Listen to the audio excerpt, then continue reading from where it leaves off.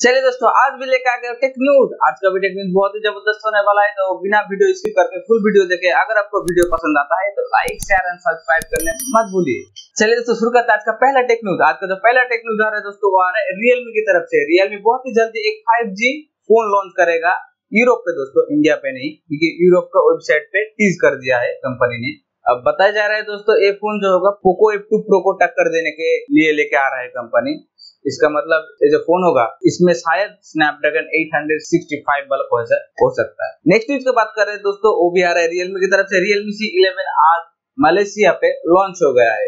6.53 inch का HD plus LCD display मिलता है। इसमें गोरिल्ला ग्लास 3 का भी प्रोटेक्शन दिया है। 5000 mAh की बैटरी, पीछे की तरफ 13 + 5 मेगापिक्सल का कैमरा, फ्रंट पे आपको 5 मेगापिक्सल का सेल्फी मिल जाता है। इसमें आपको Helio G35 वाला प्रोसेसर मिल जाता है।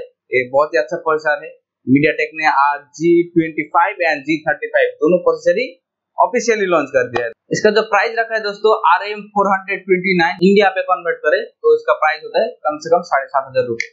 नेक्स्ट न्यूज की बात करें दोस्तों, आ रहा है सैमसंग की तरफ से। अब हर कोई कंपनी दोस्तों इंडिया पे अपना स्मार्ट टीवी लॉन्च कर रहे हैं, चाहे वो नाम लीजिए Realme का, Xiaomi का, TCL का, मोटोरोला का, नोकिया का। तो ऐसे वक्त में सैमसंग कैसे पीछे हट सकता है? सैमसंग ने भी बता दिया, हम लोग अगले महीने पे 8K Qled वाला डिस्प्ले के साथ एक टीवी लॉन्च करेंगे। दोस्तों इमेजिन 8K Qled, 4K तक तो सही था, इसका प्राइस क्या होगा दोस्तों, ये तो आने वाला वक्त ही।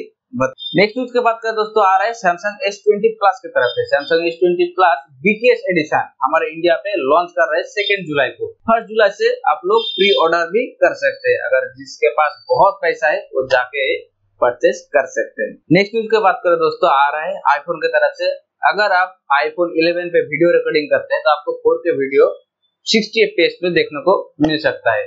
लेकिन अब ऐसे लीक्स आ रहा है iPhone 12 में अगर आप वीडियो रिकॉर्डिंग करेंगे तो 4K वीडियो 240 FPS पे रिकॉर्डिंग कर सकते हैं। तो iOS के लिए बहुत ही खुशखबरी न्यूज है दोस्तों, लेकिन एंड्रॉइड पे कब आएगा पता नहीं। नेक्स्ट न्यूज की बात करें दोस्तों, आ रहा है Xiaomi की तरफ से। Xiaomi 2 जुलाई 65 इंच का एक टीवी लॉन्च कर रहा है। इसका जो डिस्प्ले होगा 120 हर्ट्ज OLED वाला डिस्प्ले होगा। अब बता जा रहा है इसमें डॉल्बी एटमॉस्फेयर का भी सपोर्ट होगा। अब 2 जुलाई को पता चल जाएगा। नेक्स्ट न्यूज की बात करें दोस्तों, आ रहा है Huawei की तरफ से। Huawei Mate 40 शायद वर्ल्ड का फर्स्ट फोन हो जिसमें अंडर डिस्प्ले कैमरा देखने को मिल सकता है दोस्तों। हाँ, ये फोन शायद अक्टूबर पे लॉन्च होगा, लेकिन दोस्तों ये फोन लॉन्च भी होगा तो हम लोग को तो कोई फायदा नहीं होगा, क्योंकि अब जब तक US का और Huawei का पंगा नहीं खत्म होगा तब तक Huawei का फोन में हम लोग को GMS देखने को नहीं मिलेगा। अब जब अक्टूबर पे लॉन्च होगा दोस्तों तभी सब कुछ पता चल जाएगा। नेक्स्ट एंड आखिरी न्यूज की बात करें दोस्तों, आ रहा है कल ये जो न्यूज बताने वाला हूँ दोस्तों, ये न्यूज कल रात को ट्विटर पे ट्रेंडिंग कर रहा था।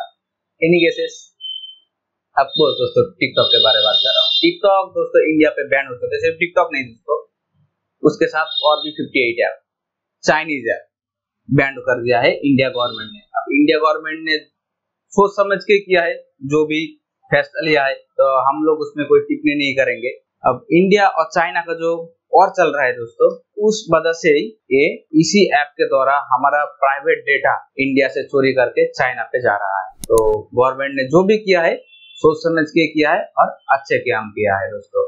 तो दोस्तों आज के लिए इतना ही। उम्मीद करते हैं आपको जरूर ये वीडियो पसंद आए। अगर वीडियो पसंद आए तो लाइक शेयर और सब्सक्राइब जरूर कर देना। मिलता है नेक्स्ट वीडियो पे।